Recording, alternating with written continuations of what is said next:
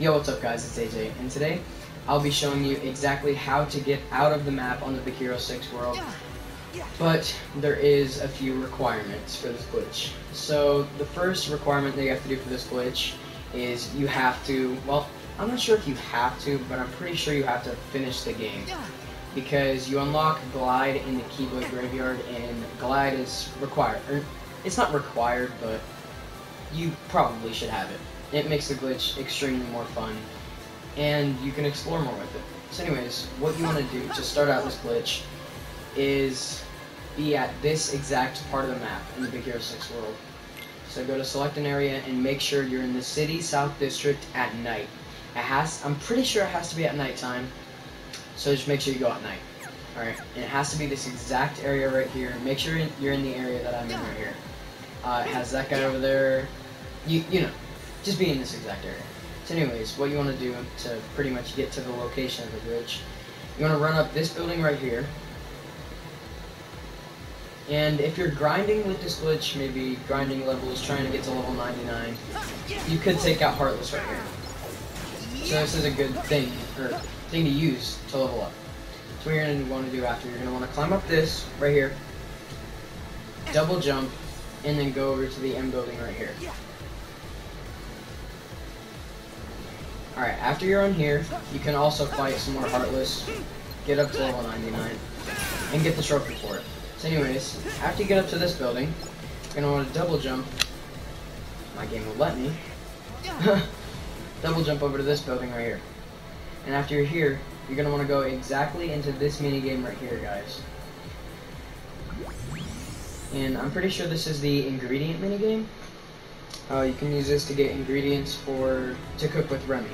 So I mean, you can either do this first before you do the glitch, now that you know exactly what this does and what it actually is. Anyways, to do this, you have to jump on those two right there. On your third one, this should activate. Right there it should be gold. Alright, there we go. Now jump on your fourth one, and then after that, go over to the shining one.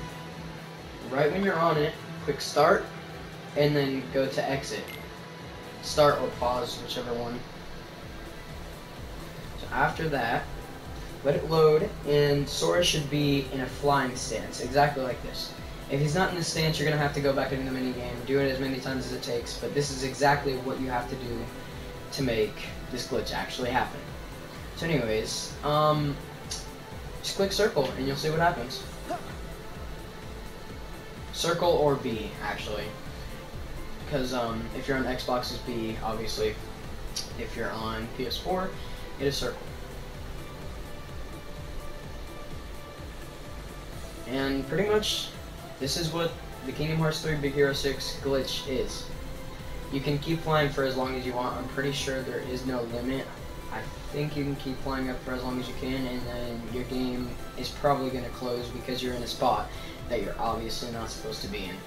But just know, this won't affect Sora in any way, this won't affect your stats. It's just a little fun glitch that anyone can do. So, after you get as high as you really want, just click square to block. I think it's X on Xbox. And then Sora will go into his pretty much skydiving, flying mode, whatever you want to call it. And obviously you're going to have to wait 30 seconds or so for Sora to go by the ground. And you can do this with whatever building you want. Literally, it could be that one, that one, that one, over there. Just skydive to whatever point in the map you want to glitch through.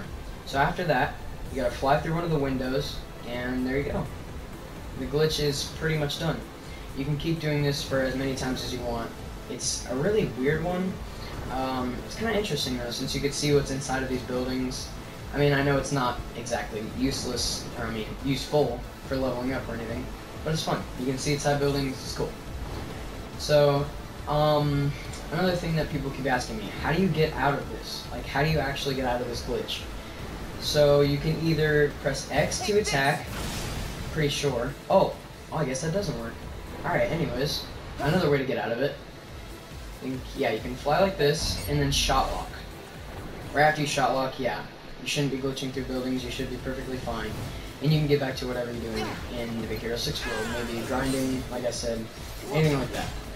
So, if you guys enjoyed this glitch and you want to see more of this glitch, I can show you other things that you guys can do with this glitch. There's a lot of different things and glitches in this game that I can show you. I'm pretty sure in the next patch they will be glitching this, maybe in the Remind DLC. Anyways, if you guys enjoyed, please a big fat thumbs up. Subscribe to the channel. We're so close to 700. We will be having a celebration this weekend if we get 700. So look out for a celebration video this weekend. See you guys later. Peace out.